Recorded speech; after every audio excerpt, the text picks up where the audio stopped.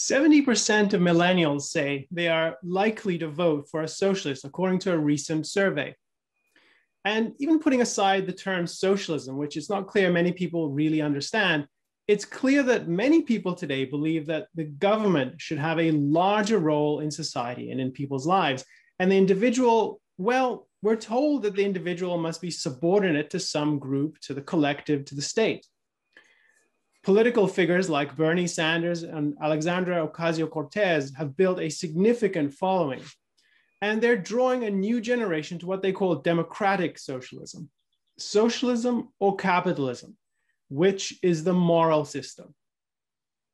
Today, the Ayn Rand Institute is hosting a YouTube premiere event for a classic, indeed a legendary debate on precisely that question, which is the moral system, socialism or capitalism. In about 30 minutes, you'll be able to watch a remastered video of that debate from 1984. And to watch that debate is to be riveted. It is a charged debate over timeless moral issues. Speaking for capitalism are two objectivist intellectuals, Leonard Peikoff and John Ridpath. For the socialists, Jerry Caplan and Jill Vickers. We at ARI are thrilled to bring this video to new generations who can benefit from engaging with the objectivist moral case for capitalism that Ayn Rand first articulated and that you can hear in this debate. As we count down to the premiere, I'm joined by Sandra Shaw, a noted sculptor who was the driving force behind that debate. And we're going to talk about how the event came about and what the experience was like. I'd like to welcome Sandra onto the stage. Hi, Sandra. Hello. Hi, it's great to have you. Great to see you. I wanted to start by first speaking on behalf of the Institute to thank you for giving us permission to host this video on YouTube. Oh, you're welcome. And I wanted to explain a little why we're thinking of this as a premiere event, because for many years, this video was available to people on VHS, if people remember that format. And there might have been a DVD, I don't know. But since YouTube has exploded, there have been a number of bootleg versions, which people have watched numerous times. We're premiering the definitive version, which has been remastered thanks to you. And it's the premiere of the first legal version, which I think is really important because it goes to the first part of the theme. Unpirated version. Yes, exactly. And it goes to a core issue, which is that we respect property rights and particularly intellectual property rights. So we really wanted to get your approval, and we're grateful for that as the person who initiated this. So Sandra, I wanted to start by talking a bit about just the impact of this debate. And I happen to be talking to someone who I'm pretty sure that this person is young. I didn't ask specifically about younger than I am, a millennial probably.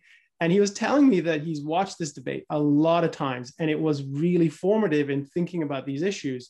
So I think it's because it's not really about what was going on in Canada in 1984 when the event was happening. It's really going to universal fundamental issues.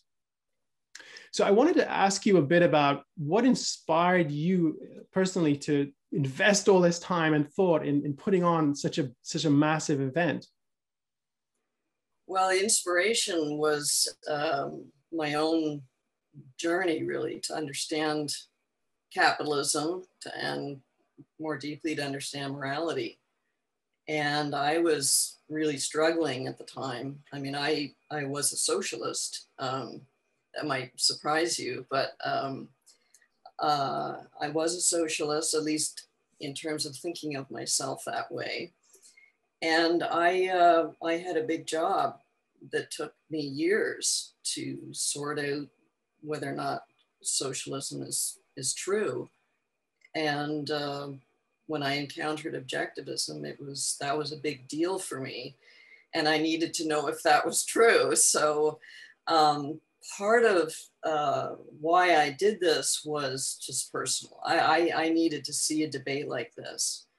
I needed to see socialism set against objectivism, not conservatism, but objectivism. And that kind of debate really wasn't going on at the university. And I should say at the universities, plural. I mean, I transferred from York to U of T, and the situation was the same. It was frustrating. And I thought, well, gee, this is a really important issue. This is a life or death issue. Everybody ought to know about this. One way or another, either side. One side's right, the other's wrong, or perhaps they're both wrong, but you know, this needs to be out in the public eye. So that's why I thought of doing the debate on the scale that I did. I just want to offer some context for people who are watching who were not alive in 1984, were too young to appreciate the climate intellectually. So I think this was true in Canada. It's definitely true across Western Europe and the United States, that socialism was a live issue in the universities, but in the sense that it was just the norm. This was the only view that was seen as reputable and respectable, that there weren't really advocates for capitalism in the universities who were prominent and effectual. And I think that part of what I was so impressed by in this event was you brought in Leonard Peikoff and John Ridpath to speak on a university campus and really bring that perspective where it was not anywhere available for people. That's exactly right. That was one, I mean, it was a totally unique experience for everybody. And this is at the time when, so the Berlin Wall is still up. The Soviet Union is still widely seen as a noble experiment. And on the world stage, this conflict of socialism versus capitalism, it wasn't, I don't think, one of the criticisms Ayn Rand made for many years was it wasn't really honestly engaged with, but it was there in front of people the whole time. And I think part of the power and part of what makes this event so electric is that you kind of structured it to go to what's really important. So I wanted to ask you a bit about that, because I noticed you didn't leave this in the hands of the moderator. You had a particular vision for what the event would be about. He was very nice about that. I wanted a theme. I wanted the connection, of course, to Orwell's 84 and what that suggests about our future. And I wanted it to be a debate about ideas, about morality. And so that was explicit. And I also used that in my ads. So by the time everyone was seated and listening to Peter Debrai's opening, the terms were set. Mm-hmm. And I think what's interesting is that where you see this kind of conversation about capitalism today versus what people think of as socialism, or the mixed economy or the welfare state kind of approach, which is the norm around the world, or is sort of the default model for many people, it often gets sort of bogged down in questions about the statistics. So if we zoom back to 1984, there was, well, are the Soviets going to produce more than the free market? Are they able to create more? Is the system, can they actually have, are their factories more efficient because they're using a different model where there's collective ownership? And the debate is not about those kinds of things. It really gets to what I think of as something that people haven't really grappled with enough, which is the question, is this right? Is this good? Yes, and you can see in the debate how the two sides are treating that their subject differently, very differently. The objectivists were presenting a case for morality as the base, and the socialists were presuming a morality. And that's part of what you're addressing, that it was really a presumption at the time. I would argue that it's still a presumption, but it certainly was dramatized in the debate that is a presumption of the left and perhaps the culture at large of what morality consists of, and how to forward the morality by means of emotions. So yeah, as people will see when the premiere happens in just under 20 minutes, I think one of the first points that Leonard Peikoff makes in his opening remarks is that we need to rethink how we view these issues, these moral issues, and he starts unfolding a very, I think, incisive summary of Rand's perspective on morality. Yes, the opening remarks on the capitalist side were so succinct. I felt like, well, the debate's over. They really got to the heart of it, and it was tragic in a sense that the socialists couldn't respond to that at that level. I had tried to get different socialists. I had aimed for Stephen Lewis, but I don't know if he could have handled it either. So tell us a bit about who was Stephen Lewis that you had hoped to get, and then maybe we can talk a bit about who the two participants were on the socialist side. Stephen Lewis was a central figure in the socialist movement in Canada. He and his father, David, they had created a culture of debate. They were debaters, and Stephen Lewis was very erudite. He was a politician, ended up in broadcasting, so he would have been perfect for this. I had a lot of respect for him, and would have loved to have seen him taken on the objectivists.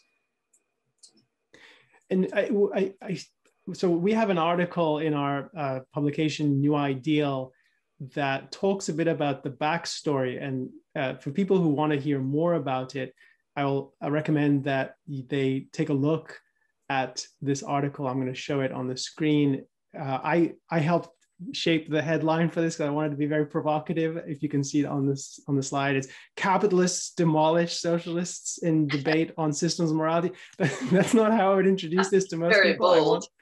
Yes, I wanted it to present something really provocative. But my takeaway from the event really is, I don't think the socialists did well for their part. And one thing I'd like to just get a sense of for people who are going to watch this for the first time in a little while is, Jerry Caplan and Jill Vickers. So they seem like they're really accomplished people. So can you give us like a thumbnail for each one of them? Who are they, and how did they get on your radar? Well, I don't think I'd heard of Jerry Caplan. I might have come across his name prior to this project, but I certainly had not heard of Jill Vickers.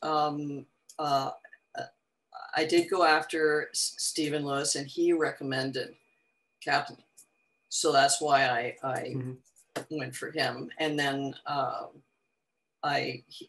he invited his debating partner, so she was his choice. So that was a bit of a wild card. I didn't know really what to expect. I prepped the socialists by giving Caplan a huge amount of information about their opponents and about objectivism. And I even told him what their arguments were going to be ahead of time. I actually weighted the debate in favor of the socialists in that sense. But from what I saw on stage, I don't think they took what I said seriously at all. So. And I want to talk a bit about, you've raised how this was part of your intellectual journey, and you needed to see this kind of issue dealt with in this way. And I think that it really definitely succeeds in doing that as an event. I want to ask you a bit about, so you were a student at the time, and I've been involved in putting on events much smaller than this. And I can tell you, it's overwhelming. So I'm looking at this event.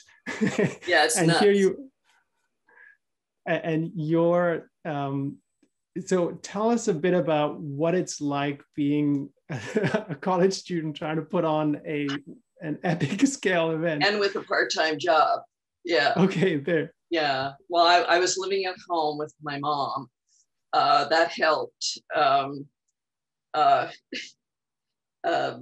Kind of a dumb aspect of this was I put my mom's phone number on all of the billboard and all the ads that went in the Toronto Star, and because I thought that would work. So that became a completely wild situation with my mother, my sister, and I doing relays to the telephone. But at any rate, yeah, what was it like? I think the thing that just determined the whole business was when I got Convocation Hall, which holds over 1,700 people. And from that point on, I became a maniac about filling all the seats. I was not going to allow that event to take place and have half the seats filled. So I just became like an animal for about 6 months, doing everything I could to fill those seats. I almost didn't care who showed up, just as long as there were people there. And so that motivated me big time to go all out in terms of ads.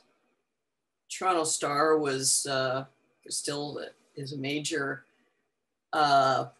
paper. It's kind of middle of the road.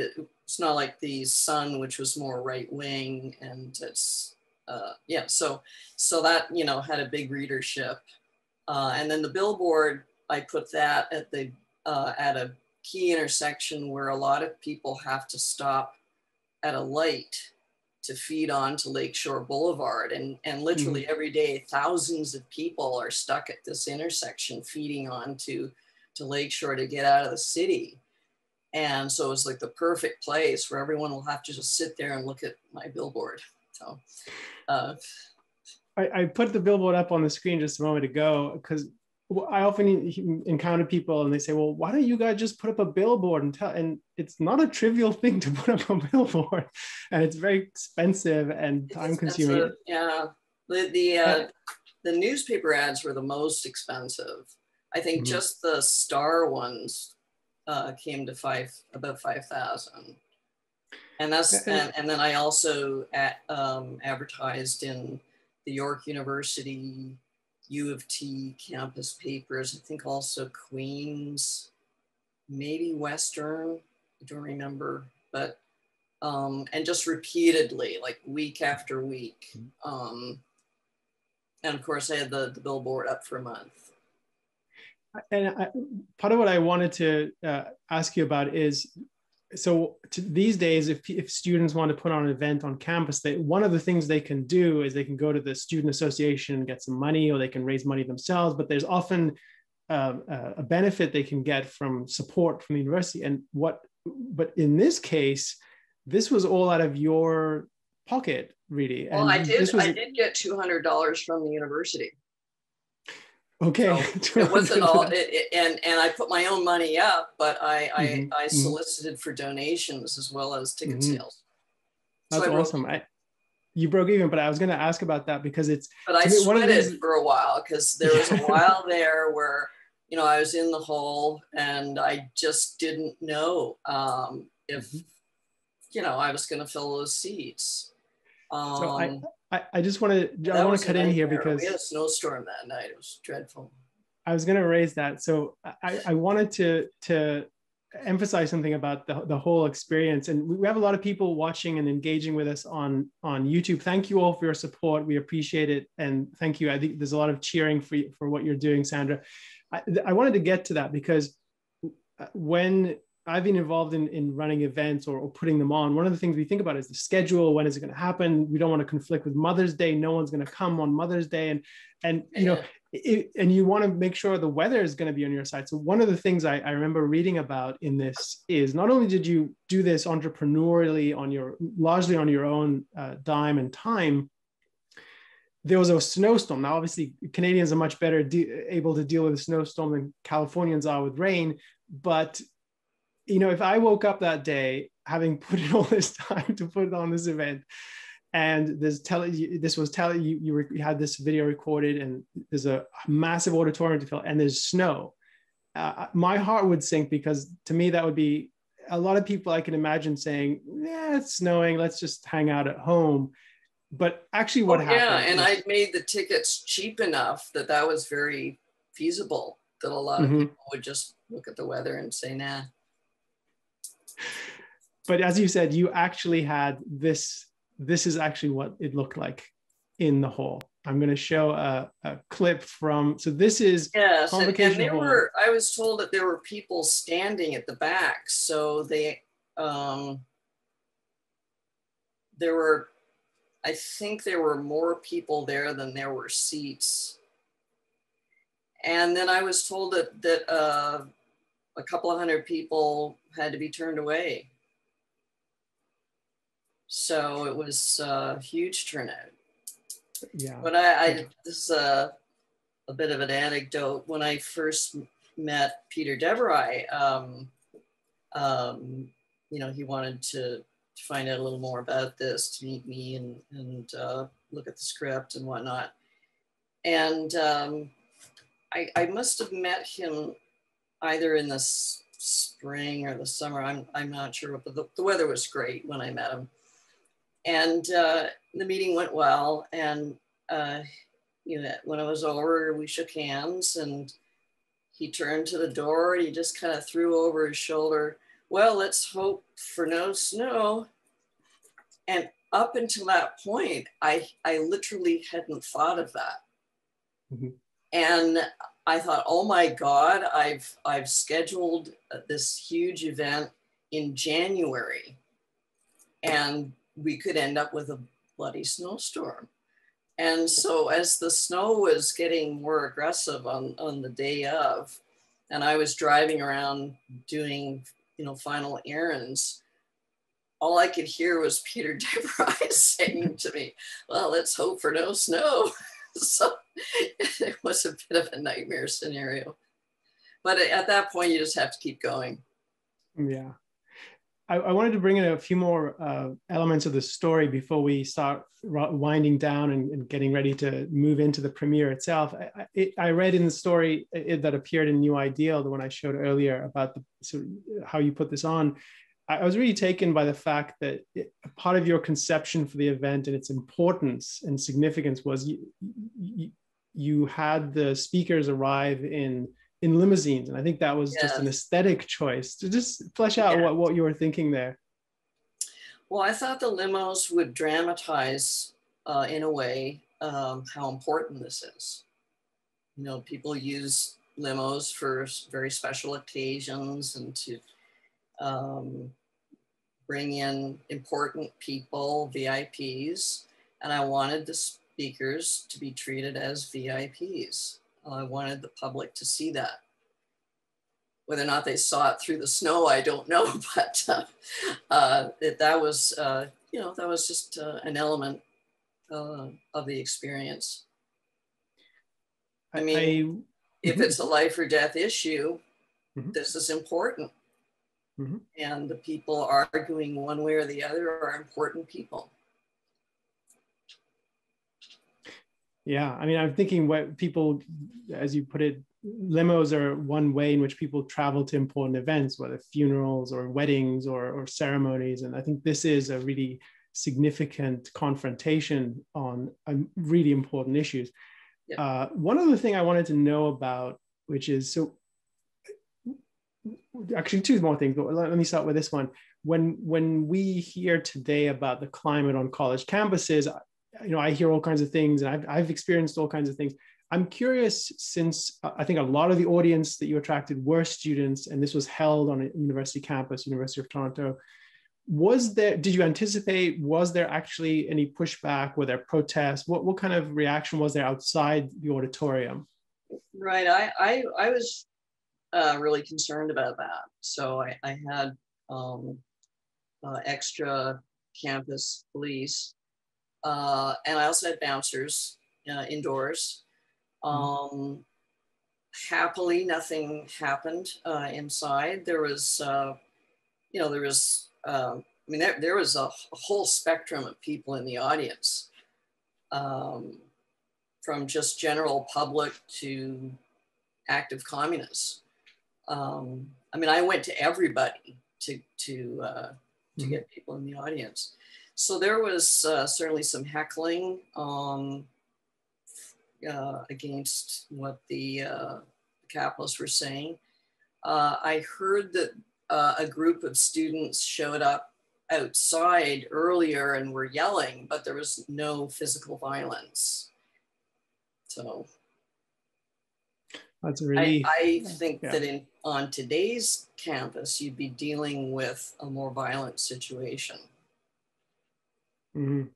Yeah, I can imagine that, definitely. And even within I've been to events where protesters infiltrate the event, and they have all kinds of tactics where they occupy seats and then leave so that people who want to attend can't attend because the seats are and then there's all sorts of protest things. So I'm glad none of that happened. And in fact, as people will see when they watch the video in a few minutes, the two things about this, or I'll just focus it on this. When the video, as you watch the video, part of what I picked up, and I want to hear how it was in person, the video really brings out that the air was electric. Like there was the real atmosphere, you could feel. And if that's what it was like in the video, which tends to attenuate those sorts of things, what was it really like in the room? I would just, if you could sketch that out for us. It was like that in the room. I mean, it was extraordinary. When the speakers were presenting their cases, I mean, imagine over 1,700 people, you could hear a pin drop. They were absolutely riveted. I think part of that was because there were people in the audience who wanted to hear what Leonard Peikoff had to say. There were people in the audience who wanted to hear what John Ridpath had to say because he was a very popular teacher. There was an even larger group of people off the street who'd never heard these arguments before. And I think it was such a startling experience. And they could see the seriousness of it. They could see, they were witness to both sides becoming emotionally engaged with their own arguments and what was being put forward to oppose them. It was a passionate situation, and rightfully so. And the audience was absolutely riveted. We're almost at time. I just wanted to acknowledge one thing about the event, and I think, tell me if this was how you experienced it. I would imagine most of the people coming had heard zero or misinformation about capitalism, and either leaning towards socialism or as you mentioned, some of them were actively communist. And my impression is that the debate actually had a winner, and it was the capitalist team. I mean, is that how you experienced it? I mean, or is it? In a way, I went into the debate assuming that the audience would be primarily for the socialists, because the socialists were presenting a fairly conventional morality and the capitalists were not. Now, as I say, there was a number of people there to hear Leonard and John, and you can hear in their applause that they're there. But in general, audience-wide, it was pretty much a 50-50 split at the outset. But particularly when the socialists turned on the audience, and they turned on the audience because they were upset about the response to Peikoff and Ridpath. But they turned on the audience, and once they did that, then the audience shifted. And then as things got rolling, you ended up with, a lot of people very positive about what the capitalists had to say. And even the communists didn't like what the socialists were saying. I thought that was a bit amusing that they were frustrated. So Sandra, we are actually at time. The countdown No has kidding. ended. I really appreciate your joining us today. Oh, it's a And pleasure. Nice seeing thank you you. so much. Thank you so Enjoy much the both debate. for putting on the event and for enabling us to share it with the new generation of people. All right, everyone, if you are watching on social media, please come over to YouTube and you can watch the debate. It's going to begin momentarily. Thank you all for being here.